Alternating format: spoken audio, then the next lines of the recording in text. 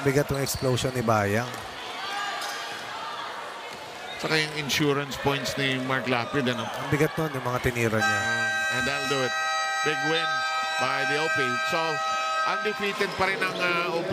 3-0, closer and closer to the first seat in the semis.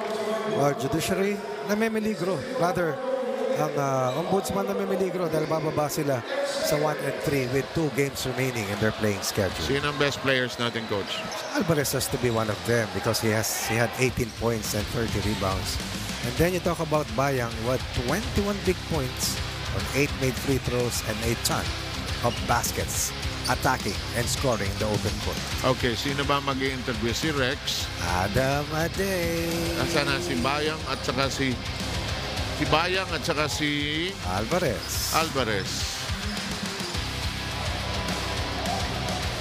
Parang nakaraan lang Oo nga di ba? Asan si Alvarez? Yun. Rex, umpisahan mo na.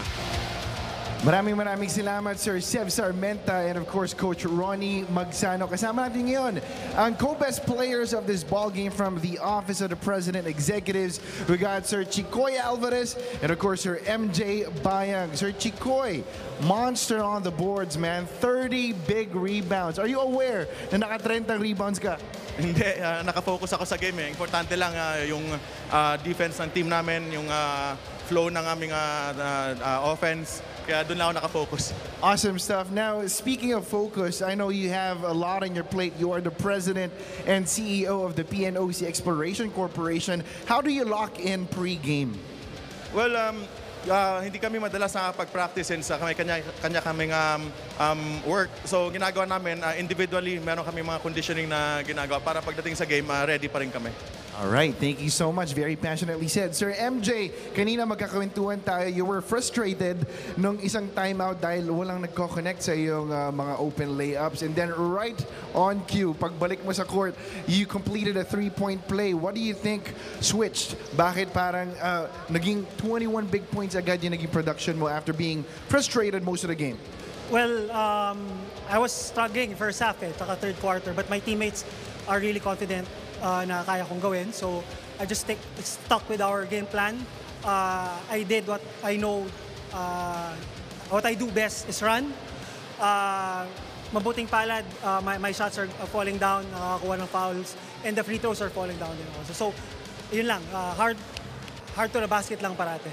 Yes, sir. It's very cool to know that you are a menace on the open court while being the presidential advisor on investment and economic affairs. I'm not the presidential advisor. I am the assistant to the presidential advisor. There you go. Thank you so much for providing clarity, but thank you. And you mentioned also na nakapag-NCRAA ka na. Ano yung masasabi mo sa level of competition dito sa UNTV Cup Executive Face-Off? Well, mataas. Sobrang mataas. I mean, at this stages of our lives, we are still capable, we are still athletic. So, the competition is there. And I love it. Lahat naman tayo gusto natin sa basketball. Pati ikaw siguro sa competition na basketball. And it's here. Nakikita naman ng mga tao. Yes, sir. Now, back to you, Sir Chicoy. Baka may gusto kang batiin at pasalamatan.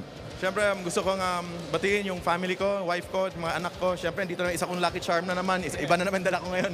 And siyempre, lahat ng kababayan ko sa Palawan, kamusta kayo dyan? Suportahan nyo, manood kayo ng UNTV. Thank you so much, Sir MJ.